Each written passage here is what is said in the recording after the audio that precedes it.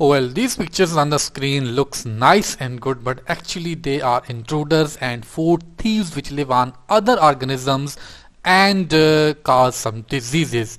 Whether it is yellow mite, virus, tick, bacteria, leech, mosquito or mushroom, these are some of the examples. So, these organisms have a relationship with their host. That relationship is called as parasitism. And before going into the depth of the parasitism, let's understand what are parasites actually. Most biologists think that parasites are organisms that live in or on organisms of other species called as host and benefits by deriving nutrients at others' expense and cause diseases in some cases. So this definition is most acceptable. Now focus on these two words, in or on. These two words define the types of parasites, and benefits is taken only by the parasite and not by the host. So the relationship is called host-parasite relationship or parasitism. So that is the basic definition of parasitism. It is basically a relationship between the host and parasite, in which only parasite gets benefits and the host is only harmed, not benefited, either by nutrient loss or receive diseases or kind of both these things. So the common concept of a parasite among the peers or among the society is famous for causing diseases in humans and other organisms. So whenever we talk about a parasite, the people understand that we are talking about a disease causing agent, that a pathogen, but parasites are others types also, and all parasites do not cause diseases. So the types of parasites are basically two, based on in and on.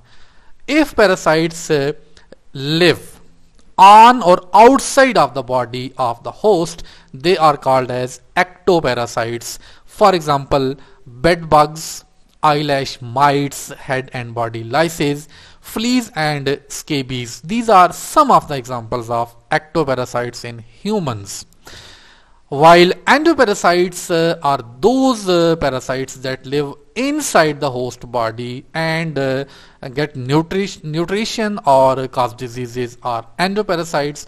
If we talk the endoparasites of humans, they are liver fluke, Phaseola hepatica, Plasmodium, Trypanosoma, parasitic flatworms, Schistosoma and tapeworm, Taenia solium are the most famous and common examples of endoparasites in humans. Now let's understand the parasitism with the help of examples of both ectoparasitism and endoparasitism. Let's talk about ectoparasitism first. Bed bugs. Bed bugs are actually very small and oval shaped brownish colored insects which feed on blood of humans or other animals. They actually cannot fly, but they can move quickly on the floor, on the walls or on the ceilings as well, and they are thieves.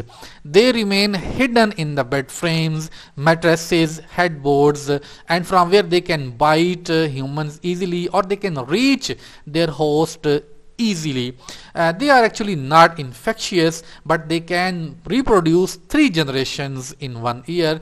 That's quite fast speed. So they suck the blood of humans. That's why they are parasites, and they suck the blood from outside the body. That's why they are ectoparasites. So now endoparasites. Liver fluke is an endoparasite of humans and other cattle or other organisms. Liver fluke actually enter in body through contaminated or undercooked food like fresh fishes. So when liver fluke enter the body, it move to bile duct of liver from intestine and live there. The disease caused by liver fluke is actually fascioliasis, and that's not a common disease.